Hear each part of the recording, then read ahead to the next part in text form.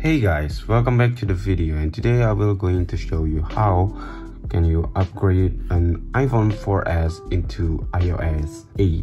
So first thing up, what you are going to do is restore this iPhone, because my iPhone is only having this much of storage left, which is 0 bytes available.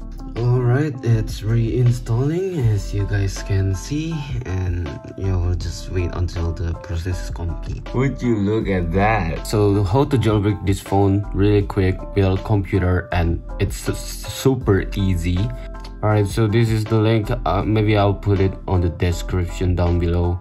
So yeah, and then just here, Phoenix, click it and install it. Alright, go to the home screen and just wait.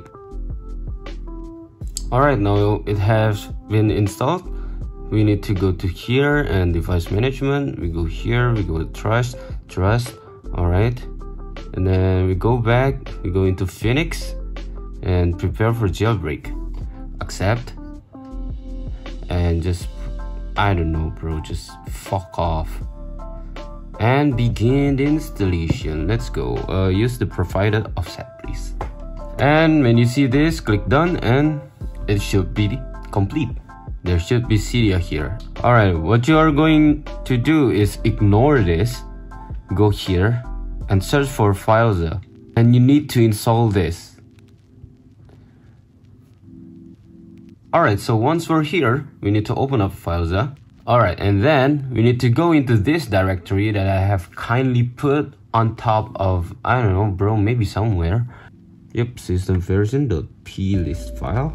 And then what I need you to do is open up Safari and go into here, select the iPhone. Alright, we need to go to iPhone 4S. We need to find the version of iOS 6.1.3. No, we will not downgrading from this.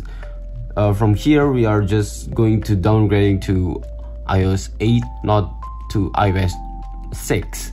Change this to 6.1.3. Then we need to change the product build version. So the build number is different to various devices. 329, and then done. Once we have modified this thing, we need to save this thing and then click done and go back. Close FileZilla and then do a system reboot. This is very crucial. Do a system reboot.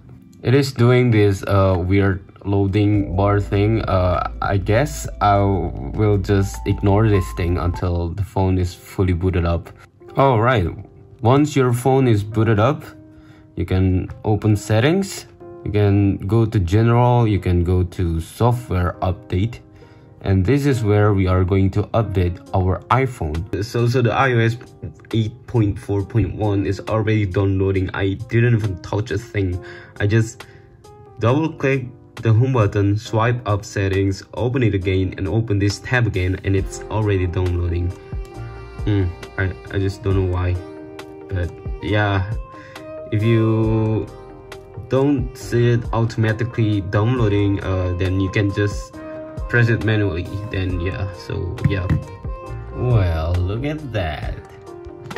Oh no, agree. What's this home button like? Alright, there we go. It's straight. Let's go. It's updating to iOS 8, so I'll have to wait again. So yeah, right now the phone have been successfully gotten into iOS 8. Well, mind you, this is a very buggy iOS 8.